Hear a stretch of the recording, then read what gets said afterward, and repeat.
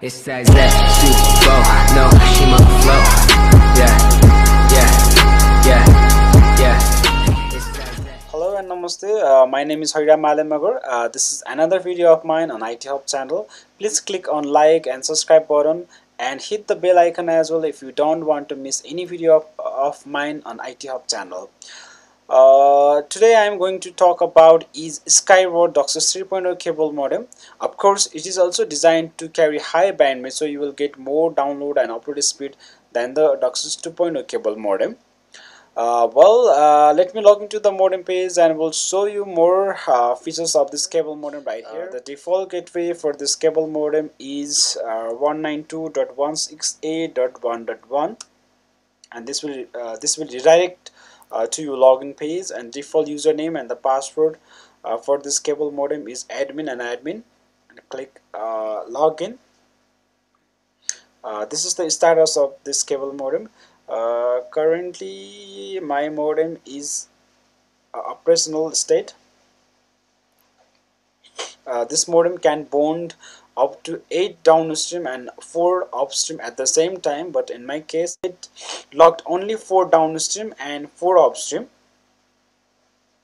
And if you'd like to know more about this cable modem software, then just click on software. You will see the cable modem model, and hardware version, software version, and so on.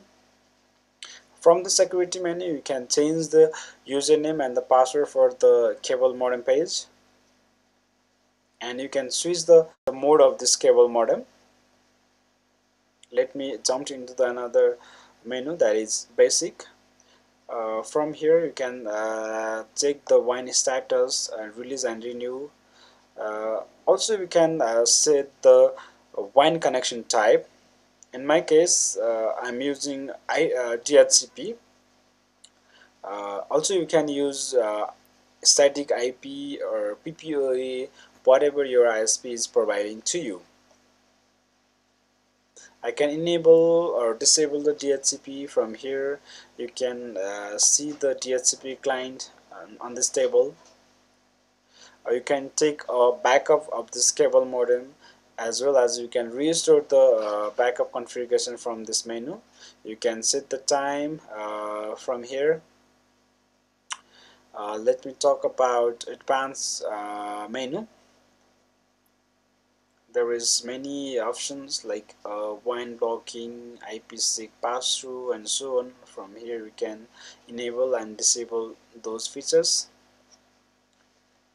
IP filtering, this is another feature of this cable modem. From here, if you want to block some particular IP from the internet, then you can use this menu.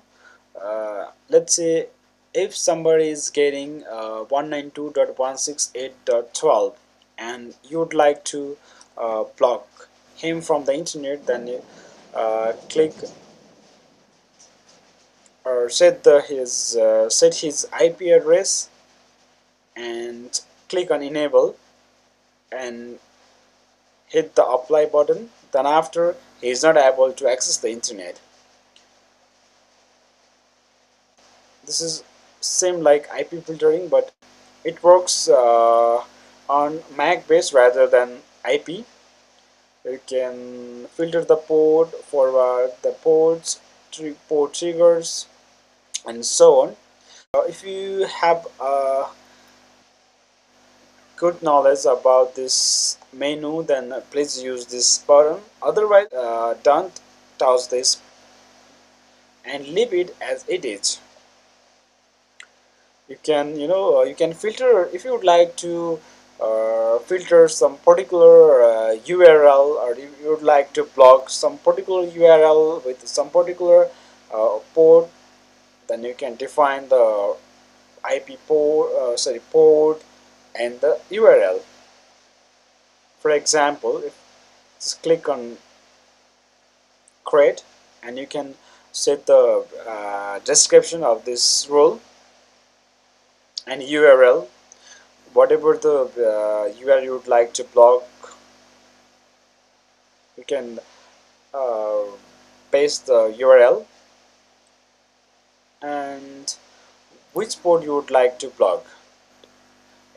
It could be a TCP, sorry, it could be a HTTP, it could be a HTTPS or anything else.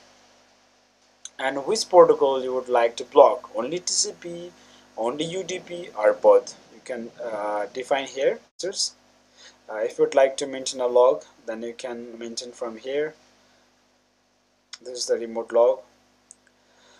It has a built-in wireless with 2.4 gigahertz wireless band. Click on the primary network. From here you can set the IP SSID. You can disable and enable the SSID. From here you can set the password of your wireless.